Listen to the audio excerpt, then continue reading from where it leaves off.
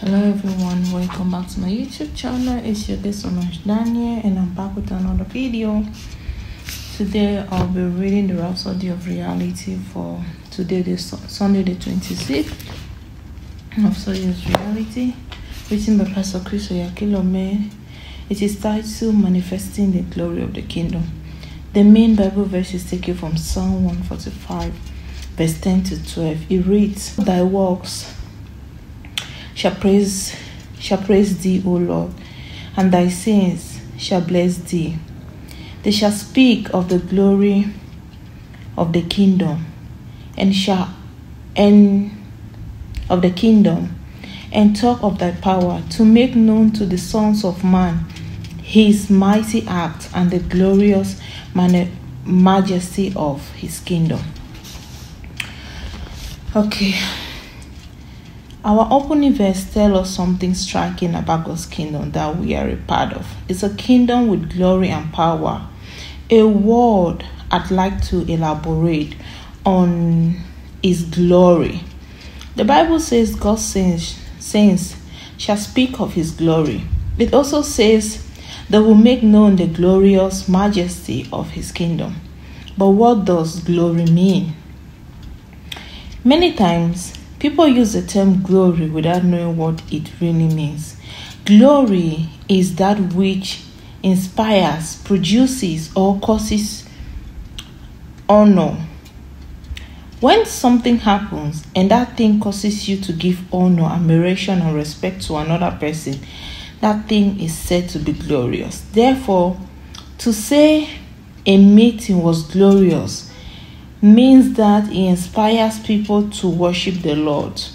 They were inspired to praise him. The meeting caused the attendees to respond in honor of God.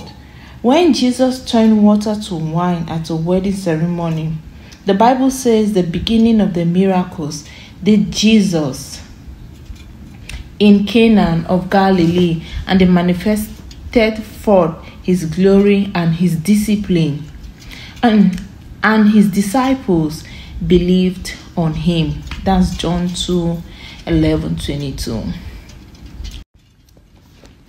The man of God goes on to write that when they saw what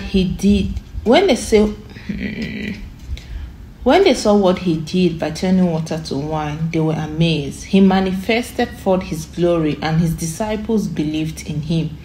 They honored and revered him. Now you can understand when the Bible says, they shall speak of the glory of the kingdom. Psalms 145:11. What's in the kingdom of God that we are talking about? It's a kingdom where sickness aren't real, where defeat doesn't exist. It's a kingdom where life and immortality reign.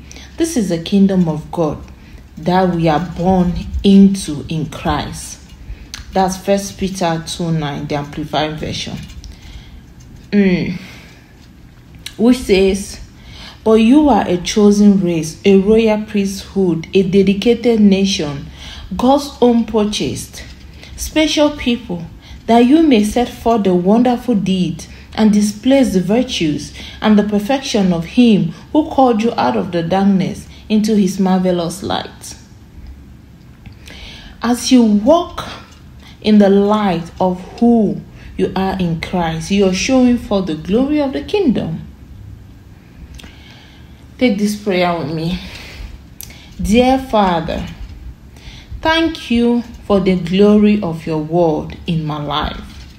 You've called me into your glorious kingdom, making me a partaker of the inheritance of the saints in light. I walk in your glory, dominion, and power today, manifesting your excellence to my world. In Jesus' name, amen. So what have we learned today? We've learned that in everywhere we find ourselves, we are manifesting the glory of our heavenly kingdom.